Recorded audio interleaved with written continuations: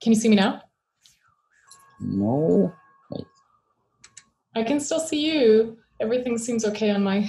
Yeah, I can hear you well, so you're here. Up, there you are. Found you. Okay, cool. Hey. How are you doing? Good, how are you doing? Yeah, very good. I'm really busy with this architecture TV production right now. I see some hands there, so you're I'm gonna introduce you to, this is Ken Are. Hi, how's it going? He's a filmmaker. He's like a one-man one-man show? Yeah, sound and editing and filming and everything. He's a super skilled guy. He's my cousin from Kautokeino. If our internet was better, I would do it from outside because it's really nice outside today. Oh, yeah. I know. That's our new fence. It's called a coyote fence.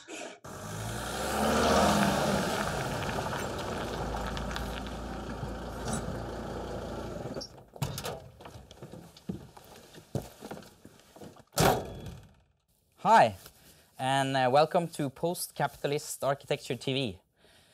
A TV series in 3 parts that I'm producing with Ken Are Bongo about my research on architecture and design in indigenous perspectives.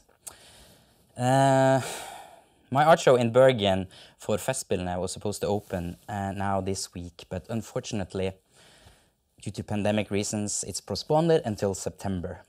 So this is a little small improvised TV series that tries to give a little bit of an insight into the research and the discourse and the ongoing things I got going on for the production of the art show in Bergen. Tonight we will be screening the first of the 3 episodes, which will be dealing with the material culture of the North, resource economy, and vernacular architecture.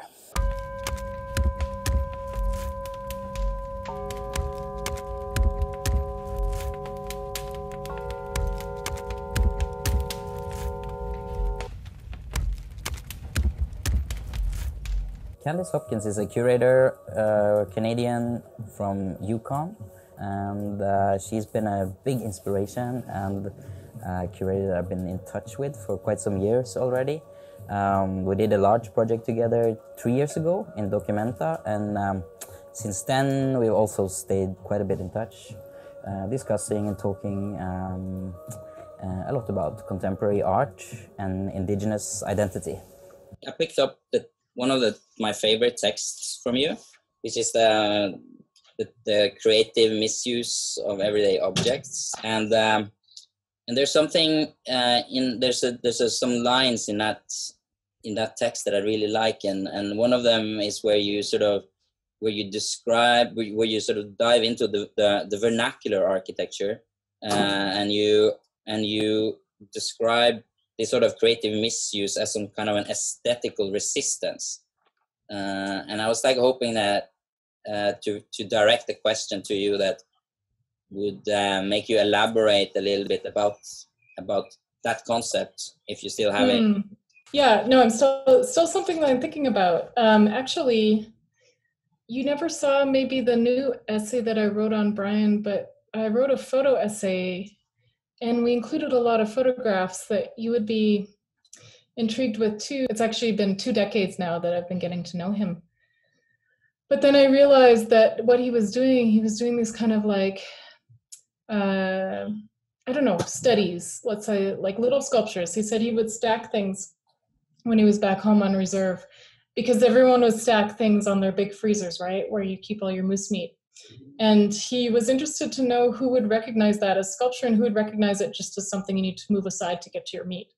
And then all these kind of configurations, very similar to the way that you're interested in these kind of like design solutions where people use everything on hand. Like a common thing up there is you'll build a fence out of old car doors, for example. You do that in the Navajo res too.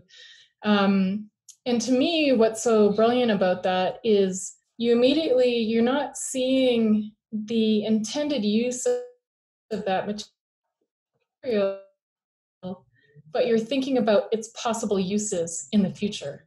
So in some ways, it's actually an aesthetic of incredible freedom in my mind, because because you're not confined by what someone else thought was the protocols around that thing. You instead just think, you know, what is my necessity right now? What is around me? What will work well? And then you invent something. So, and I think what's also interesting about it as well is that other people look to it, yeah, but I don't think that the people who are often making these solutions see themselves necessarily as architects or artists. I think that this is an invention that comes out of a very local kind of context. But what's interesting to me too is I saw this one picture, and this is kind of moving away from Brian's region or where I'm from in northeastern British Columbia to Navajo res. There was this guy who was one of the teachers at the Institute of American Indian Arts in the 60s. So he was going out to the res and just taking photographs of things. And one of my favorite photographs of his was this photograph of this car door fence, but someone had taken it upon themselves to alternate the colors between red and blue. So there was a real consideration there to use the car paint so that you would know you'd make a pleasing image as well as keeping your sheep in. Because the perfect thing about the corridors is they're the perfect height that a sheep can't jump over it or climb it like a goat would, right? And they're also very solid, they're impermeable, so they also can't push them over.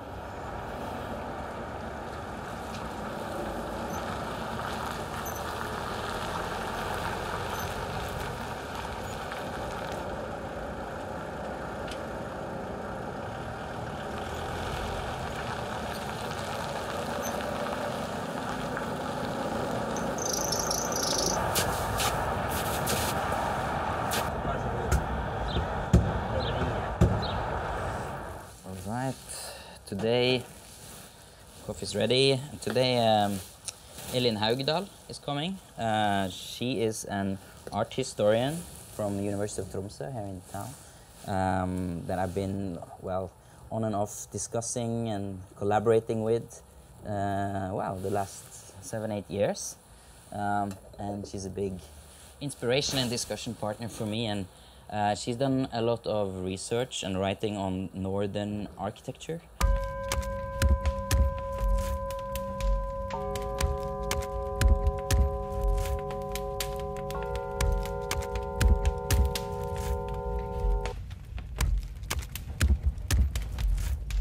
I was actually first I was going to refer to this text, which is called Conversion.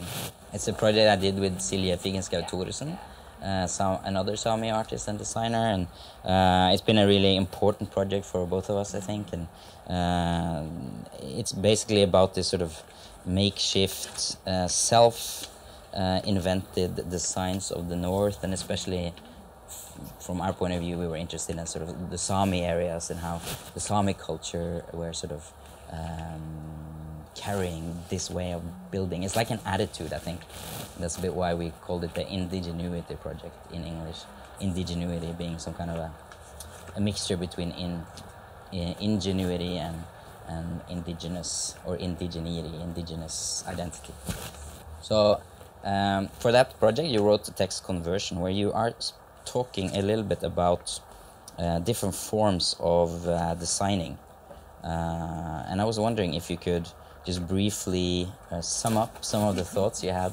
I had worked on the Sami parliament before I wrote this, and I saw the other public buildings. It's all about iconic architecture, we call them, or as I tried to figure out in this text, about the analogical design principles, maybe we could call it. When the architects come to the north, to Sámi, and looks in the culture and the historical culture, the vernacular architecture, to find some visual clues, signs to use in their new buildings. So that was my background before writing this. And then I tried to sort out maybe 4 design principles in the north or in everywhere. I think it's possible to transfer this to other places than just Sápmi. You have the typological design principle, like when you're building the turf hut, you learn these principles. You take what you have with materials, construction principles you learn, and then you do the same thing we follow a typological design principle. And then you have some, as we in art history are very concerned with, the geometrical design principle, when you have geometrical forms, ideal forms, which is your starting point for designing architecture. As I saw your project, your photos from different smart solutions in the northern area, I think this pragmatic design principle is what strikes me most as interesting and as exemplaric maybe for architecture today. So these four: analogical, typological, iconic or geometrical, and then pragmatic design principle.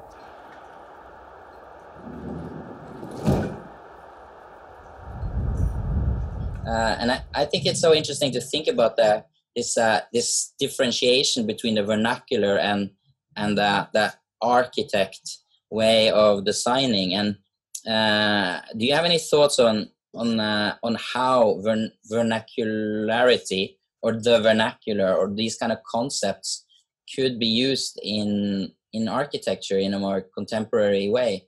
You know, one of the things that I was thinking of, like, what holds together, for example, Northwest Coast architecture, Navajo architecture, which really means the spaces that you inhabit. You live in them, you build them for animals, you build them for ceremony, right? And they have distinct purposes. But I also think that the important thing about these vernacular architectural spaces, and certainly the ones that I've seen in your area as well, is they also inhabit a belief system. So I think it's a question of whether it makes sense to transpose those. What does it make sense? What does it mean to transpose a kind of belief system that's coming from a very land-centered environment or land and water-centered environment to something else? And I think that that's where you kind of get almost like a bit of an alienation. Like you've talked yourself about this kind of phenomena of the giant lavu, right? That started happening when there was a kind of Sami aesthetic that was applied to these new architectural spaces back in Sámi, right? So I think that kind of alienation happens at first, but then I wonder what comes next. Did you ever make this really? This is so interesting what you're bringing up now, and it's actually a building that we've been to film already, and it's a building that's used as an artist residency now. It was conceived and designed by Nils Aslak Velkepe, who you also worked with in Documenta a little bit, and the building is called Lassagami. Did you ever go there? No, but I've seen pictures, and I would love to go there because it's also, the way I understand it, it's a kind of open space. It's a round open space, and it's very well situated in the land. And everything he did, as far as I understand, it was actually Tanya Joar who revealed this to me, that from what she learned about his practice that I've shared with everyone, because I think it's so brilliant, is that you also need to do things in the rhythm of the seasons. So he would make the bigger things in the summer when you had more light, when everything was growing. And then in the winter, when things tend to go a bit more dormant, he started to work inside and work on smaller things. It's a very sort of conscious attempt from his side to actually to make a type of architecture that embodies this kind of mythology and these belief systems that he sort of traced back, to ancient times, like pre-Christian time period in Sami culture, and the way the building's shaped with the circular sort of plan with a sort of vertical fireplace in the middle, the way it's situated, like you say, on the land, just like really, really close to this beautiful beach on the very, very edge of his family's reindeer herding district, which represents the end of a line in a way for him, and the idea of home, so the border of his own home. It's really an interesting piece of architecture that really contains all these kind of belief systems, like you say. Hello, Elin. Boris. Yes, I had to take a break.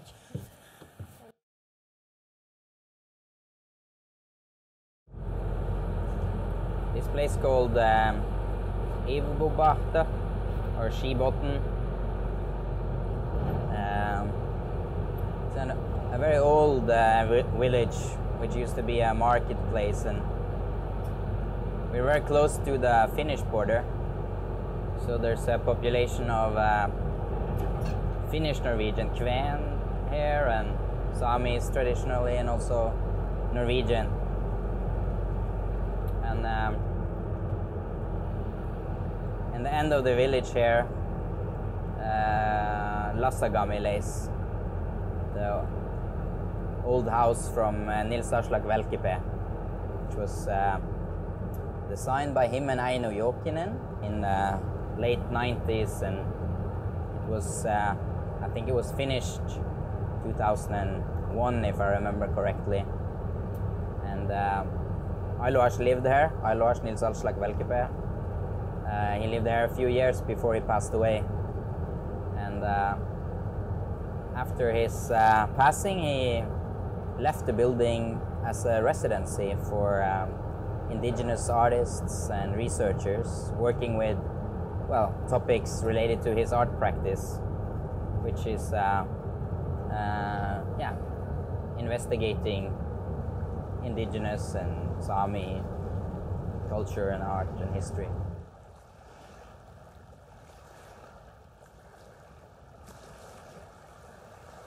The second time I arrived here, for some reason I really noticed what I could almost call like acoustic architecture, that you can, there's a lot of like resonant material in the wood, and then someone has put this little shell here. And so one evening I was like dancing around listening to music. I just started like touching everything.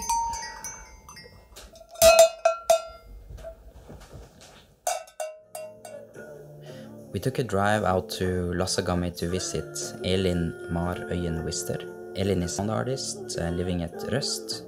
We had a chat about her thoughts on the relationship between sound and architecture. So you can sort of go.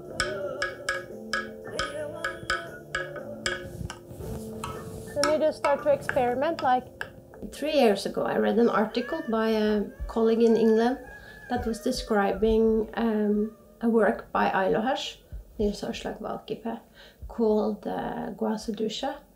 I'm sure it's a better pronunciation than my very basic Sami, but it's also called in English the Bird Symphony.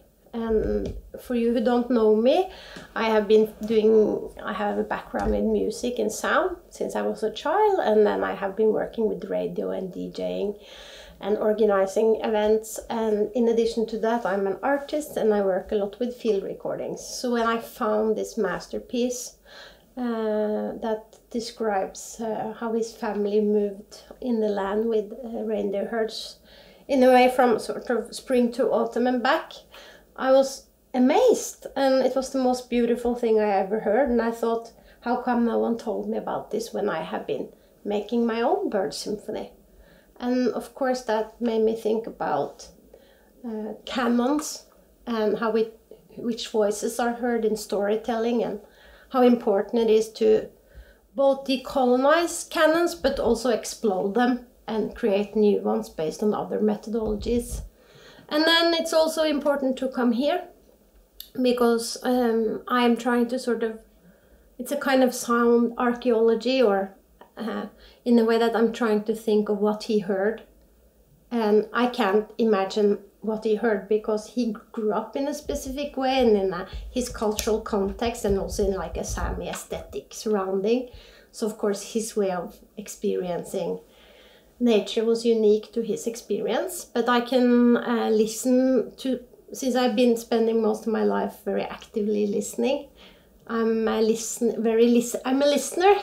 So I am very curious here, for instance, just how did he listen inside this house? Because I feel this is also like his poetry is a very listening poetry. He's always very present in nature. So he's a listener, he's a deep listener, and he is always very aware of all sensory inputs. And when you're in this house, there is really this kind of way of the way the house is built. So the architecture really affects how you can listen. So it's probably like being in a level where the sound comes in through the walls. So I love sleeping with the windows open because I hear the waves and the bird sounds. And often here, depending on where the wind blows, you can really see, okay, now it's really noisy. It's like being outside. The ocean is inside the house. So, and today, now when the tide is high, you can really feel this like, it's like coming into the house. And then the house itself is made of wood, and wood is very resonant material. And it also gives a really good sound isolation. So it's a good place to work with singing, talking. For instance, the shower downstairs is excellent for recording vocals if you're singing. But in here, you know, he has installed this amazing multi-surround system. So if you put on an album here, you can hear it in all the rooms except the kitchen. And you can actually hear it in the basement in the sauna. So I mean, this is a man who was a very deep listener, and how the sound is incorporated into the house, both like the external sound, he lets it seep through, you know, the big windows also let sound in. And the way it's placed, you know, I can hear birds, I can hear the wind, you know, I can hear everything.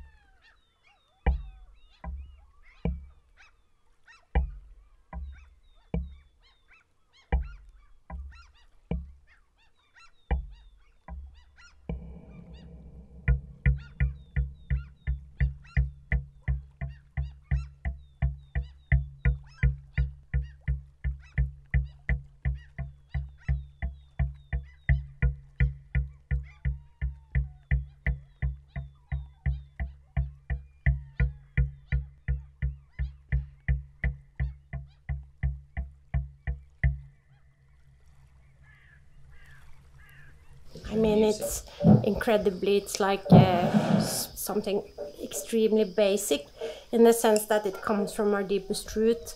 So when you, in our all common past, we obviously live much closer in nature. And for his part, his family, you know, his mother, you know, his close family was literally born outside, you know, not outside, but in a architectural structure that lets you hear nature almost if you were outside. So this closeness to sound environments is something that calms us still. That's why it's really nice, like I said earlier, to keep the window open and lie and listen to waves. And these are these cyclic, rhythmical sounds that our body actually has a relationship to. And then when we grow up in the Western world and have these kind of capitalistic and colonistic education systems, we are not in touch with what our bodies are actually communicating with. You know, the tide, actually for women, the tide affects our menstrual cycles, but of course it also affects the amount of water we have in our bodies and how much water there is in plants. So when you start to talk about cycles and sounds of nature, we are it. We just sort of, some part of this world has decided that we shouldn't be, and they have seemed to be ruling the world right now, and we have to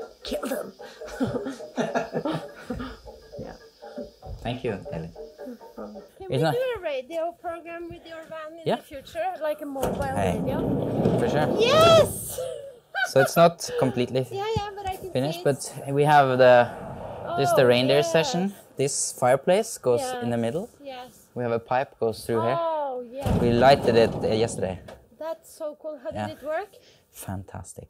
Everything just stopped when we put the fire on. We were just like, okay. So we chilled out for 2 hours. Took a glass of red wine, enjoyed the vibe.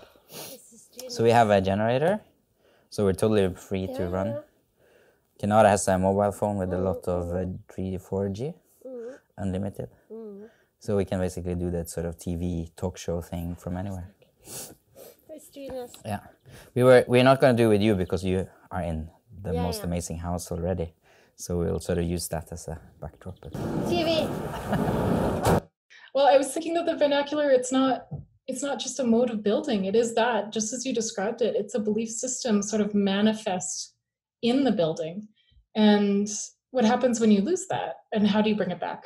For example, like some people, of course, it's always there. But that's why I think when I first started writing about architecture, I was interested in these buildings that were, as I understood them, to be kind of ruptures in the grid, right? In the kind of colonial grid, because when you start to order land, when you start to understand land as commodity, then it enables people to live in these kind of grid-like areas, and then with that comes the very manifestation that actually this land is mine. So we're no longer custodians. We're no longer building sort of in relation to, the curves of the river, or a little ravine, but instead we sort of want to sort of dominate. And so that's how I started. But then I started thinking more and more about these kind of places of in between that were also other forms of rupture. So that's why I was describing the Métis road allowance houses earlier, because these were people who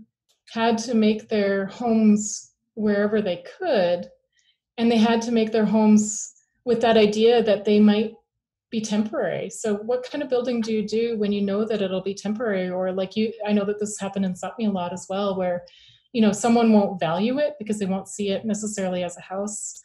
They'll just see it as a temporary shelter, but that temporary shelter might have been occupied for hundreds of years.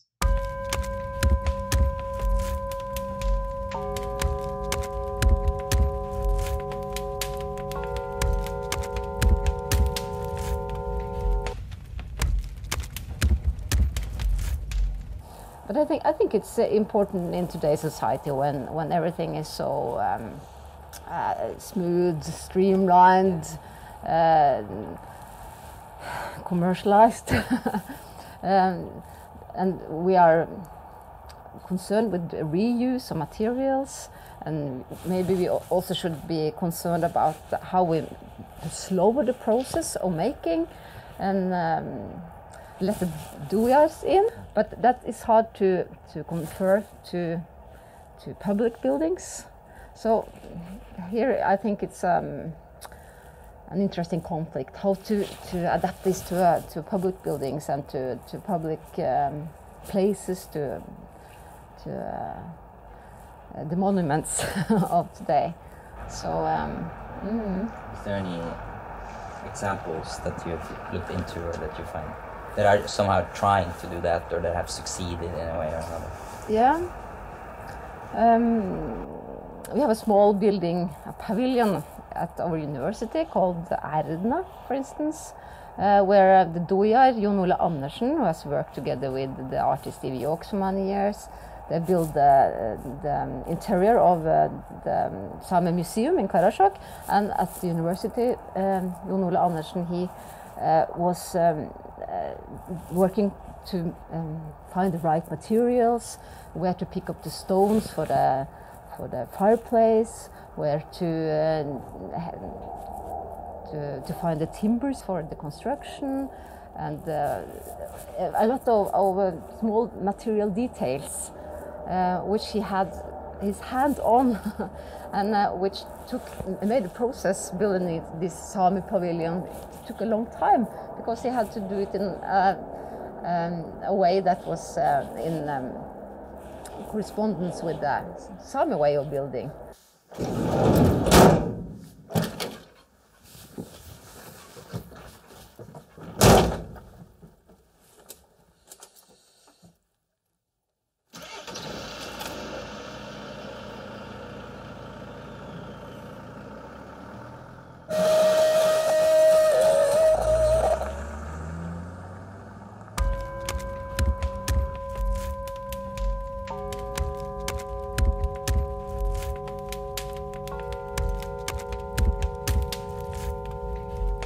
It's really good. Ooh, look at your fire. Oh my God, looks so nice. Thank you. Thanks for helping. Yeah. Here's the halibut stomach screen. Oh my God, look at that. Wow. That's It's yourself. working. Yeah, it's still not finished. I have to work a little bit harder. But well, I think this might be also one of the characteristics of vernacular architecture is to have multiple projects always on the go, and none of them are finished. Exactly. Yes, I agree. That's poetry. Keep things alive. You should never finish anything.